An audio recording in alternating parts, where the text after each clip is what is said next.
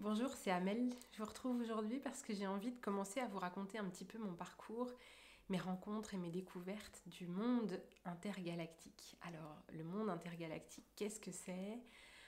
Qu'est-ce que ça veut dire que galactique et inter? Pourquoi est-ce que j'utilise les deux mots? Je vais essayer de vous expliquer tout ça. Je vais aussi vous expliquer ce que ça peut être que des connexions galactiques, ce que c'est que l'existence multidimensionnelle, mais je ne vais pas vous expliquer ça d'une manière théorique.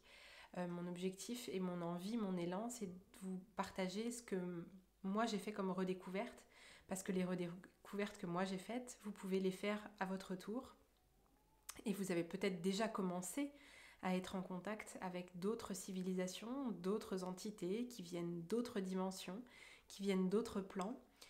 Et, et du coup, je sais que le fait de simplement vous raconter, ça va vous donner une validation et ça va vous permettre de peut-être vous faire un petit peu plus confiance dans ce que vous avez comme ressenti, comme rencontre, comme expérience, comme synchronicité, etc.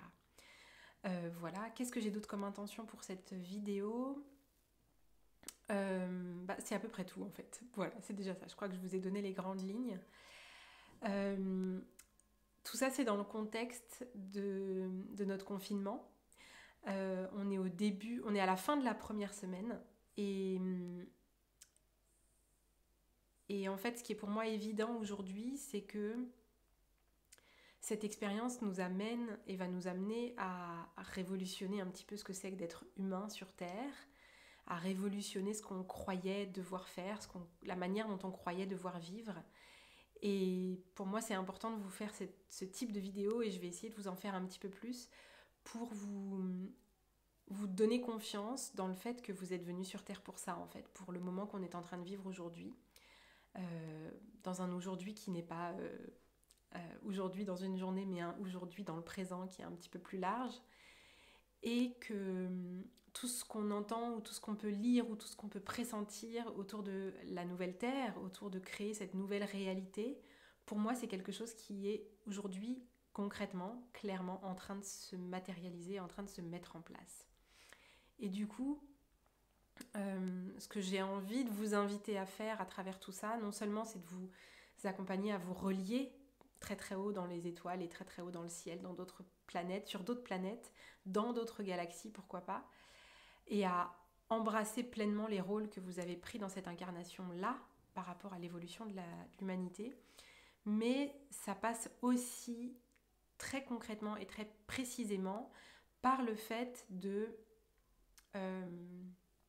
comment est-ce que je peux le dire très simplement? Par le fait, pardon, simplement d'utiliser toutes les technologies multidimensionnelles, d'utiliser toutes les technologies qui sont accessibles aujourd'hui, d'utiliser tout ce qu'on sait qu'est la vie en vrai pour créer tout ça et pour le mettre en place. Et par exemple, ce que je vous invite à faire très souvent dans votre journée, dans vos semaines, à n'importe quel moment en fait, c'est de simplement vous laisser rêver à ce que vous aimeriez que le monde devienne. Et si tout était possible? On est vraiment aujourd'hui à cette... pour moi, on est vraiment aujourd'hui à ce moment en fait où tout devient possible et où il ne tient qu'à nous de le rêver suffisamment fort. Il ne tient qu'à nous de lui donner de l'espace. Il ne tient qu'à nous de pousser les limites de tout ce qu'on croyait qui était possible à l'intérieur de notre tête. Vous savez à quel point souvent on s'empêche de dire quelque chose, on s'empêche de, de dire ou de simplement d'être qui on est par peur ou par projection, par supposition que l'autre ou les autres ne sont pas prêts à entendre, à accueillir les messages qu'on a à dire. Et en fait, en faisant ça et en se réfrénant, en se limitant, ce qu'on fait simplement, c'est qu'on s'empêche de dire ce qu'on a à dire et on valide cette pensée qu'il ne faut pas et que les autres vont prendre les choses peut-être pas bien ou peut-être vont se dire qu'on est fou ou je ne sais quoi. Alors que en se laissant penser, en se laissant dire, en se laissant être qui on est et en laissant nos paroles et nos actes refléter tout ça, et bien simplement on va au contraire croire que c'est possible et que l'autre en face c'est possible après tout qu'il croit ce qu'on lui raconte, et c'est possible qu'il entende, et c'est possible en fait. Et du coup, je pense que c'est vraiment ça qu'on est invité à faire aujourd'hui. Ok, donc ça c'était une parenthèse, mais une parenthèse quand même importante qui dit à quel point je vous invite à rêver à cette nouvelle terre. Ça implique de faire un truc, et j'ai pas oublié que je suis venue là pour vous raconter le voyage que j'ai vécu et toutes ces mises à jour et vous expliquer l'intergalactique. Mais ça implique, surtout dans un temps de confinement comme on a, de ne pas se laisser aller à la peur, de peut-être pas regarder les news tous les jours, ou de peut-être pas regarder autant de news que vous le faites.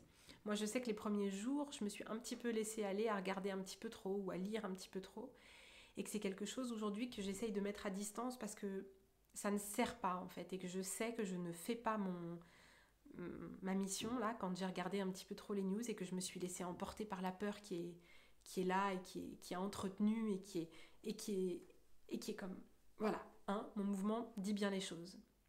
Par contre, quand je vais peindre, quand je vais chanter, quand je vais danser, quand je vais faire une vidéo, quand je vais revenir à moi et à me rappeler en fait de cette autre perception de cet événement qui est en train de nous arriver, je suis pas en train de nier les choses qui sont en train de se passer dans la matière, je suis pas en train de nier les malades et les décès, je suis juste en train de mettre mon focus sur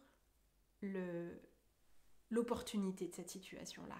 Et je suis en train de mettre mon focus sur l'amour et sur la paix et sur la joie pour les diffuser et pour faire que hop là, il s'ouvre encore plus et ça craque dans ma colonne vertébrale et ça s'ouvre encore plus et ça s'ouvre encore plus, et en s'ouvrant encore plus, ça va contribuer à ce que l'énergie de la planète soit augmentée. Plus on va faire ça, et moins les décès il va y avoir, et moins de malades, etc. etc. Et plus on va pouvoir réellement transformer aussi les consciences. Voilà. J'ai eu une expérience, et puis après je passe à ce que je suis venue vous raconter. J'ai eu une expérience il y a quelques jours où ma grand-mère était très malade. Elle avait une grosse bronchite, elle est assez âgée, et elle avait une grosse bronchite et elle avait beaucoup de fièvre. Et du coup, elle est dans sa campagne, elle est toute seule, et c'était inquiétant. C'était inquiétant pour moi. C'était frustrant aussi parce que je pouvais pas aller la voir, parce que du coup, il y allait avoir un risque. Et puis du coup, est-ce que j'allais pas moi-même lui transmettre quelque chose d'encore pire, etc. Et en fait, il y avait de l'inquiétude, mais un jour en méditation autour de ça, puis où il y avait l'élément supplémentaire, c'était que le médecin ne passait pas. Donc elle a dû attendre pendant une semaine que le médecin peut-être vienne. Bon, et puis il venait pas, puis il venait pas, puis il venait pas, puis il venait pas. Bon, en fait, il n'est pas venu, mais il n'y a pas eu besoin. Je vous explique pourquoi. Enfin, hein, c'est toujours délicat d'indiquer le rapport de cause à effet, mais en tout cas pour moi il y en a un.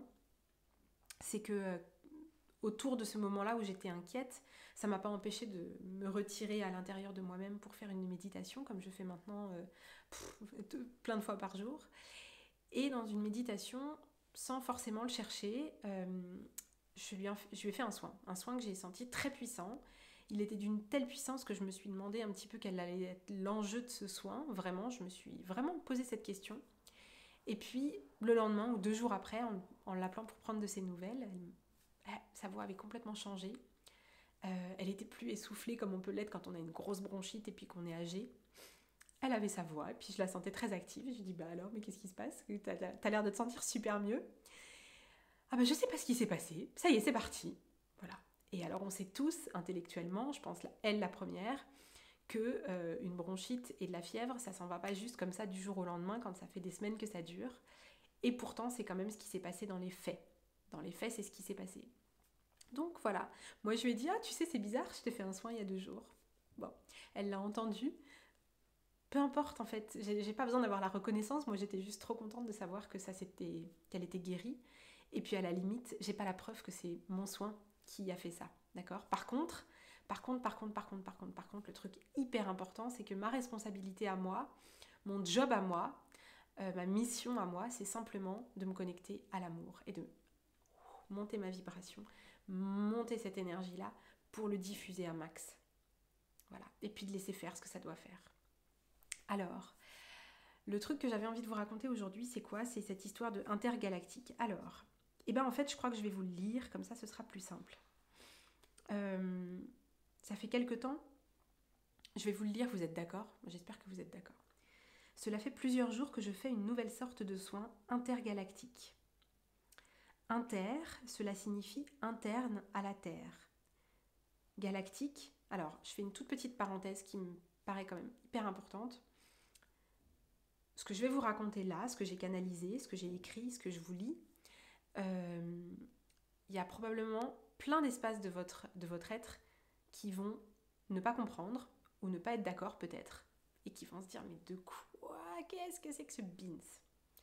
Ok, essayez de ne pas les écouter ces parties-là, essayez de simplement ouvrir votre cœur et puis vous laisser imprégner par ces informations-là qui sont riches, qui sont denses et qui vont vous transmettre en fait des informations sur vous et qui vont réactiver des codes qui sont en vous, parce que ce soin et ce voyage que je retranscris et que j'ai canalisé, c'est à propos du solstice bien évidemment, c'est toutes les énergies du solstice qui sont en fait un portail gigantesque, et du coup c'est un portail pour toi aussi qui regarde, et que du coup il y a plein de choses qui vont pouvoir s'activer et se mettre en place.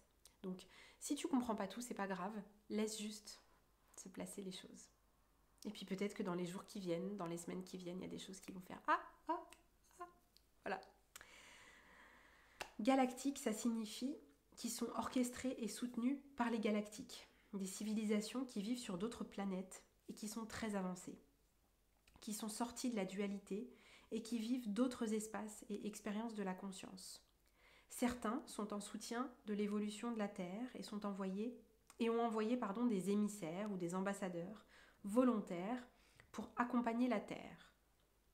Ces volontaires se sont longtemps sentis inadéquats sur Terre, mais désormais ils sont invités à prendre leurs fonctions.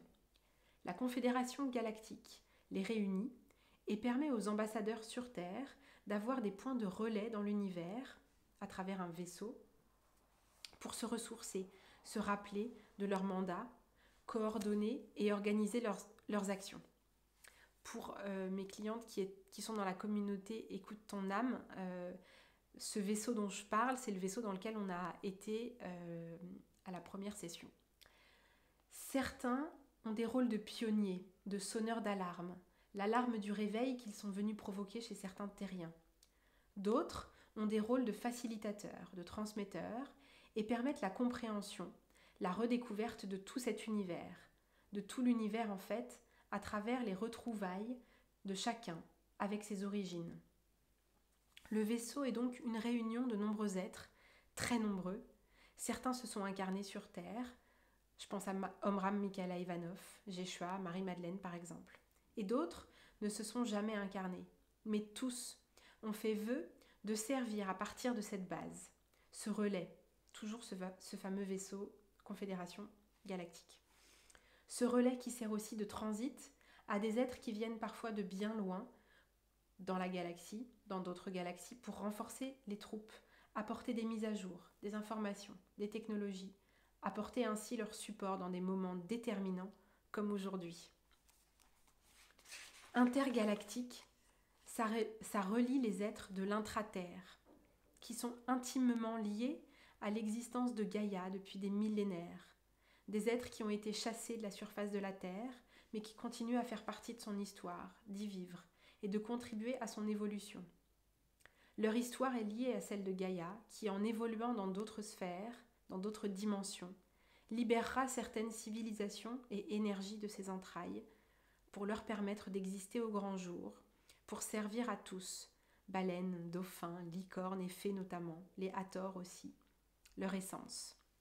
Intergalactique, ça dit le lien qui relie ces civilisations qui, dans un sens, ont été, avec celles qui représentent le futur de notre évolution, Andromède et d'autres galaxies notamment. Alors, ça c'est la fin du texte que j'ai canalisé et qui, je trouve, explique extrêmement clairement et précisément des notions qui paraissent complètement incroyables et dingues. Je sais que moi je me connecte à chaque fois que je chante, à chaque fois que je me connecte de toute façon à mon être, à mon âme, je me connecte aujourd'hui à toutes ces dimensions et viennent dire ce qu'elles ont à dire et celles qui ont des trucs à dire en fait, c'est pas parce que je suis connectée et que je peux me connecter à chacun que tous viennent à chaque fois. Hein, c'est comme si à chaque fois que j'allais voir mes potes, je parlais à tous mes potes d'un coup. C'est pas comme ça que ça fonctionne. Mais hier, à l'occasion du solstice, j'ai vécu une espèce de mise à jour assez incroyable que je ne m'attendais pas du tout à recevoir. Je me suis simplement, avant de m'endormir, mise en méditation comme souvent. Et en fait, a commencé à ce moment-là un gros mouvement. En fait, mon corps a vraiment beaucoup bougé en fait, et je sentais que énergétiquement, en fait, il s'ajustait à plein de nouvelles informations.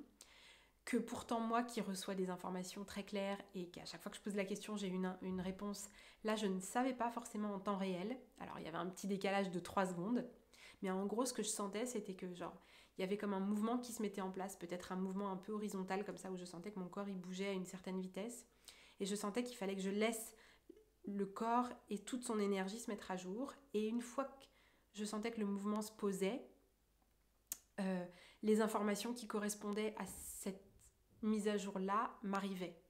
Et donc c'est comme ça que j'ai été en contact avec les êtres de la planète Sirius, qui ont des grosses connexions avec les Hathors, avec donc l'Égypte ancienne. C'est aussi comme ça que j'ai été en contact avec des êtres de la planète Lyre, Lyre, je crois que je sais pas si c'est comme ça qu'on dit en français, moi je les ai connectés en anglais à la base, donc c'est comme ça que j'ai l'orthographe, mais je pense que c'est comme ça en français aussi. Des êtres qui sont très connectés à tout ce qui est art, à tout ce qui va être chant, son, etc. Son, virgule, chant, hein, ou chanson, ça marche aussi. Et puis bien sûr les Pléiadiens, mais ça si vous me suivez, vous savez déjà que ça fait un petit bail que je suis connectée avec eux. Voilà. Et puis j'ai commencé aussi à voir en fait des nouvelles sortes de soins qui ressemblent beaucoup, je trouve, dans l'image, à 2 choses. À ce que la Reine des Neiges fait quand elle crée son palace de glace. Il y a comme ça des élans de lumière qu'elle envoie et puis ça crée quelque chose. Et ben moi j'ai l'impression, en faisant des soins, en fait, qu'il y a comme des lieux comme ça auxquels j'envoie de la lumière. C'est une nouvelle technologie dont je vous parlerai peut-être une autre fois si vous avez aussi envie de faire ce type de soins. Et puis quelque chose auquel vous pouvez déjà commencer à vous relier pour le faire, c'est avoir cette image que vous ouvrez en fait à partir de votre portail du cœur votre énergie, vous vous connectez et vous laissez l'énergie complètement envahir toute votre aura, tout votre champ énergétique. Donc c'est-à-dire aller jusqu'à 1 mètre de vous, et à partir de là, vous pouvez imaginer et laisser en fait cette lumière-là, qui est la vôtre, qui est l'énergie de la source qui descend et qui est accueillie dans votre cœur et dans votre corps, et vous la laissez rayonner et vous la laissez s'expanser et s'étendre et s'étendre et s'étendre. Et l'image là, c'est comme si vous vous regardiez du dessus, ça fait comme des ricochets dans l'eau. Ça fait des cercles qui s'élargissent et qui s'élargissent et qui s'élargissent et qui s'élargissent. Et comme ça, en fait, on peut diffuser à la planète entière, en fait, cet amour-là et cette connexion-là. Pareil, l'histoire des soins, je me rends compte qu'il faudra que je vous en reparle une autre fois. Voilà. Qu'est-ce que j'ai à vous dire d'autre ? Je regarde les notes que j'ai prises. Je crois que c'est à peu près tout pour aujourd'hui. C'est déjà assez intense. Ça fait déjà 20 minutes pratiquement que je vous parle.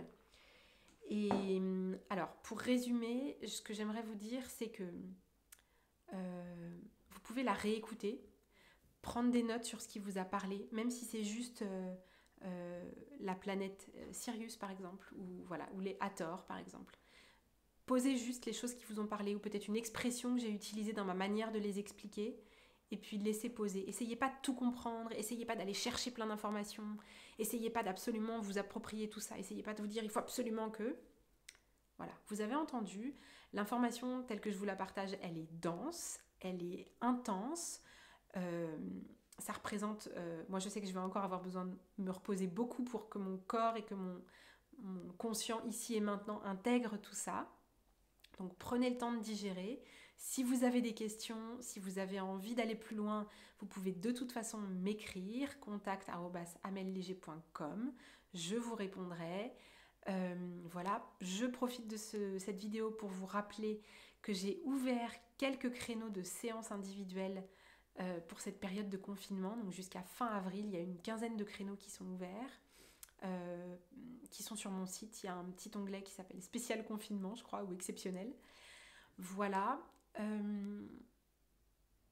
c'est déjà intense. Racontez-moi, en fait, ce que j'aimerais vous demander maintenant, c'est si ces informations-là que je vous ai partagées et que je vous ai expliquées, que je vous ai retransmises de ce que j'ai écrit, si ça vous parle, si ça vous est utile et si vous sentez que ça vous aide, vous aussi, à vous reconnecter, est-ce que vous pourriez, s'il vous plaît, ça m'aiderait moi, me dire que ça vous a aidé, parce que ça m'aidera à mieux comprendre et à mieux savoir comment est-ce que je peux vous être utile pour que vous vous rappeliez de tout ça. Voilà, moi c'est ce qui me tient le plus à cœur. Je vous fais des énormes bisous, des bisous confinés et galactiques, on va dire ça comme ça. Allez, je vous fais des gros bisous, puis je vous dis à bientôt. Ciao.